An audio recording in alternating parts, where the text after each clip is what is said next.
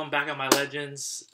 This is the second month of the quarantine, and I'm finally back on YouTube. As you guys can see, there's been a lot of things that I've been going and trying out. So I don't know what it is, but I'm always coming back to Forex. And this time, I promise you guys, and I hope and I believe that I will stay with Forex because this past month I spent at least 100 hours plus. Or more every day, not every day. This last month, I was spending at least 5 to 10 hours, 5 to 6 days a week, just looking at the charts, learning the strategy, inputting the strategy, and I'm very happy to tell you guys that this past week, I was able to stay consistently profitable the whole week, okay? So for me, it's an accomplishment because a lot of people you see, they always post, oh, I won like this so-and-so, this in this trade. But it doesn't really matter how much you win in one trade. It matters how many trades have you put in and in what period of time, how long have you been, like the long term, right? So you can win 10,000 today, but if you lose, you could win 10,000 3 days and then the fourth day you lose 100,000, and then there's no point of how much you made, okay? So for me, I like to follow people who are consistently profitable or consistently showing the results. So it's hard to find those people out there. And I just want to be very transparent with you guys and show you guys the ups and the downs. I'm still in a demo account, so I'm going to wait until I double my account. As you guys see my video on 5 reasons or 5 things I've learned from a blown account, okay?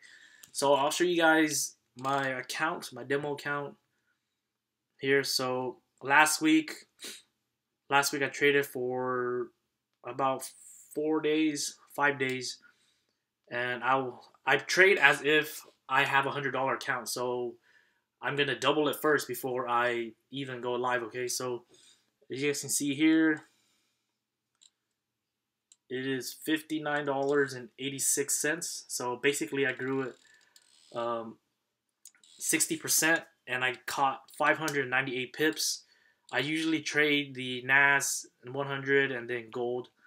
They move really fast, but I like it to move fast like that. Okay, so after that week, so basically it was last week, and then today was the first day of the opening week, or yesterday was, and I opened a new account, and I'll show you guys my account. I'll tell you guys right now it's down $80 because I did a mistake, and that is why you have to stay in demo, or at least from my perspective, you have to stay in demo until you can double an account, okay?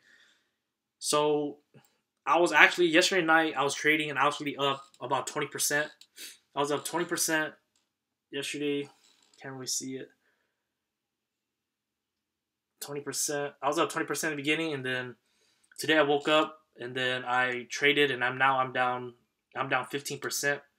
I'm using a lot of risk, about like 5 to 10% risk on a $100 account because it's just a small account, so I want to risk a little more. So when I build it up, I'm obviously going to keep it at 1 to 3% and then build it from there. So this is my account I just created, the new one. I'll keep you guys updated. You guys can see here the deposit. It's just a demo account, $100.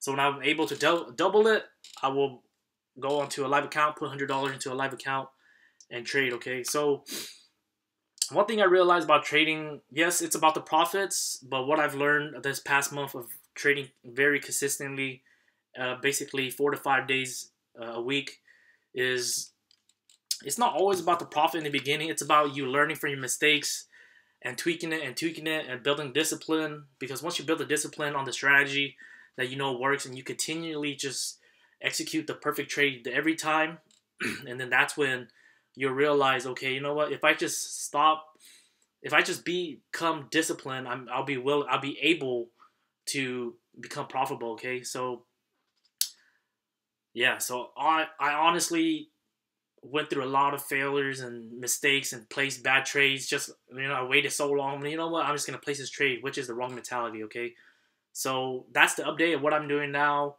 and I'm gonna stick with Forex, and I'll keep you guys updated.